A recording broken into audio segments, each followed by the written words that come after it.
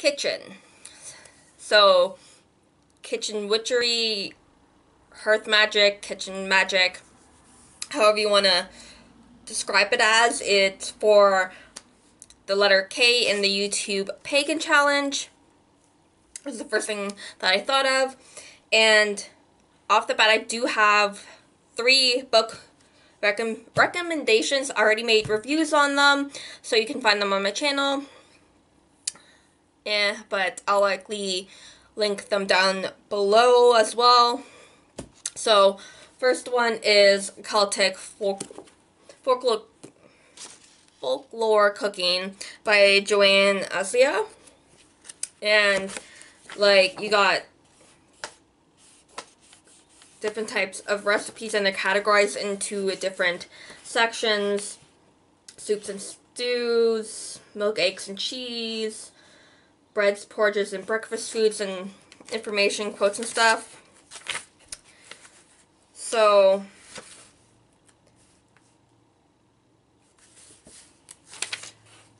there's some information. So,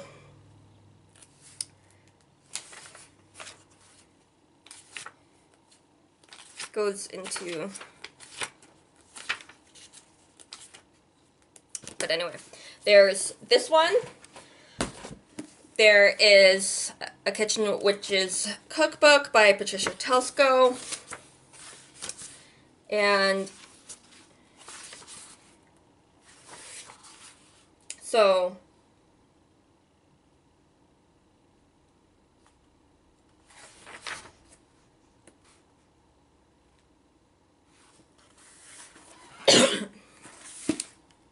she does have like an introduction. She's finding something. The difficult part about explaining kitchen witchery to others is that there is no precise way in which to approach it. There are no spells or rituals carved in stone to follow. The best any book can offer is a variety of suggestions from which you can build your own version of pantry magic. Like working with a erector set, each person's magical foundation and edifice will be unique as the individual. Each person's approach to every part of the cooking process will change to reflect their marvelous diversity. So,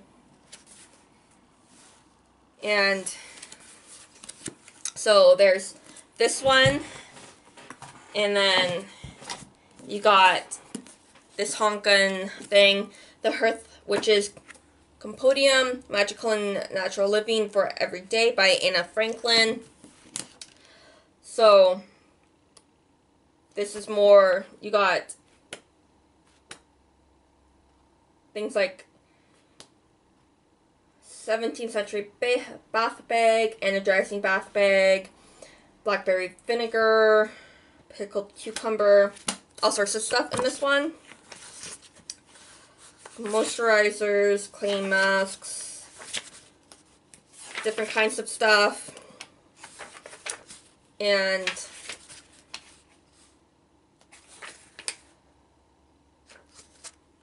like food ethics.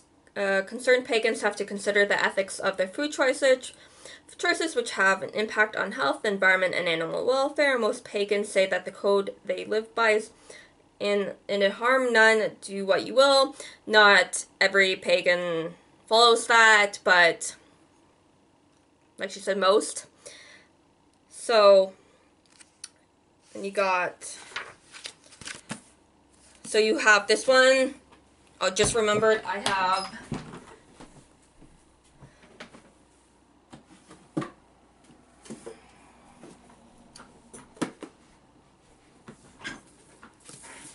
you do have, well, I'm showing these at the same time. They're pretty much the same thing. One has a few more stuff in it. It's odd for me to, within the informational book, to have like very little posts in it. Like, but anyway, old book smell. So, you have the Wicca Herbal Recipes, Magic, and Abundance by Jamie Wood. So it's So you got different things like, I don't think I've done a review on this. So cypress, and you got a few different recipes: dragon's blood, evening primrose, fennel. So you got like 1 or 2 recipes for each thing, and then you got like those kind of imageries. You got a few different kinds of imagery in here, and then the Wicca cookbook. So they're almost like kind of companion. I had another version of this, but I kept this version. I had a previous edition. I think I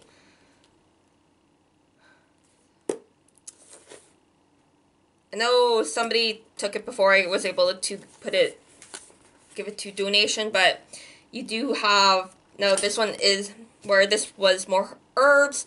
This one goes by Sabbath, and you got similar imagery in this one, and berry, honey, and hazelnut crumble. So this one goes into the cookbook, like cooking, and more like, it's a cross between like Wicca and medieval cooking, because it does go by the Sabbaths, and it does talk about medieval cooking before it gets into the cookbook. So there's 2 other ones for you. But some other information other than those book recommendations, there's like there's versatile forms of magic, and can be incorporated into kitchen magic. Can be very versatile and can be incorporated into many different paths, and can be a path on its own. So the list can go on, but some aspects of kitchen magic can be magical cooking, completing household chores, honoring the goddess, keeping a kitchen altar or goddess shrine that relates to like kitchen or cooking or the home and hearth, and creating a garden. But there can be a lot of other things that can be added on to that. So there are some kitchen witches that generally don't have a formal structure, as they're like would be more, like, I would say more solitary than, say, in a coven or working with multiple people. But to me, I think more working with people would be, say, your family. So solitary or with family than, say, hey, working with a coven and then like rotating to somebody else's kitchen or whatever. But going to somebody else's kitchen could be very personal. So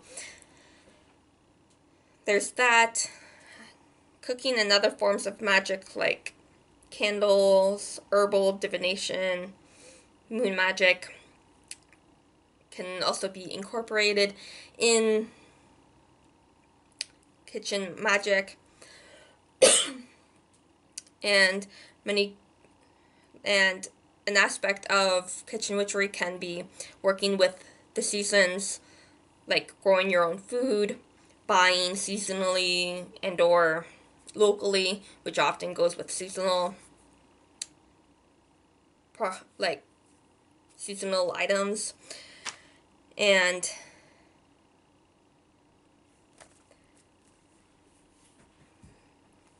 magic can go more than making the food, preparing the kitchen, cleaning it.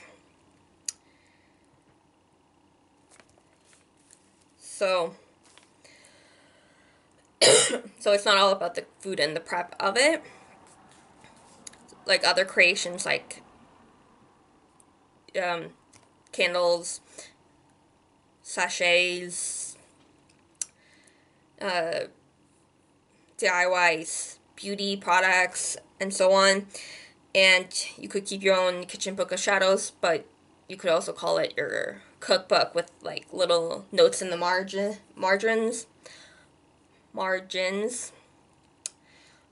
So like little memories or little notes or something. But you can also, but if you want, you can make your own kitchen book of shadows and have like a page of like memories attached to the recipe or whatever. So things you could do that could like relate to kitchen magic or hearth magic or whatever is like paint symbols of your tradition on like a trivet. Read up on feng shui and how like it could bringing that into the kitchen to make it more suitable for you. But to me, I'm not one for feng shui, so some people would be like keeping your kitchen clean and organized, have like herbs readily available. So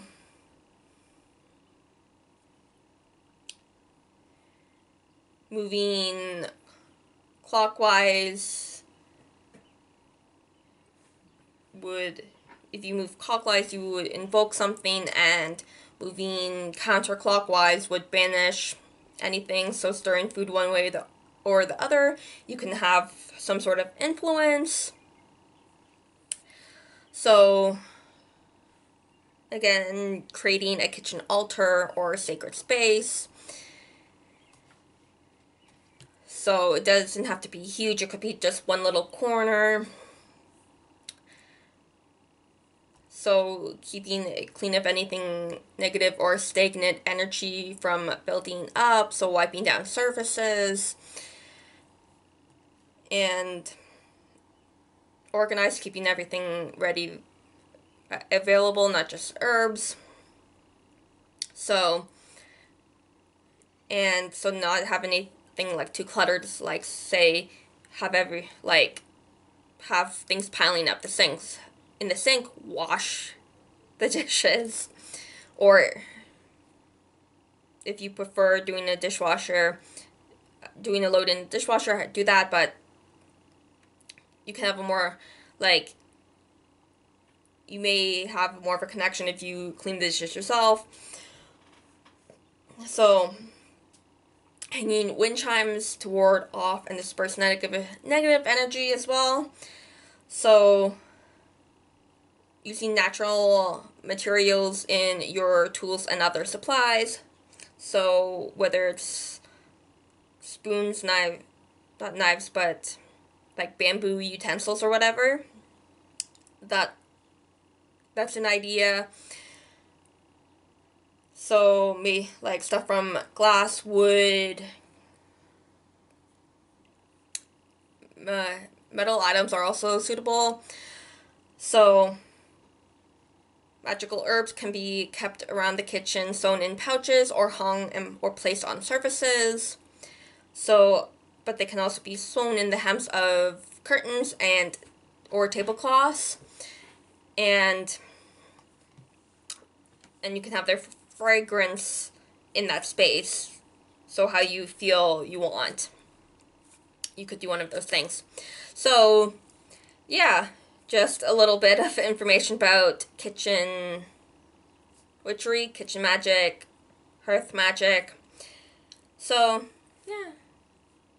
Kitchen for the YouTube Pagan Challenge 2018. Happy readings.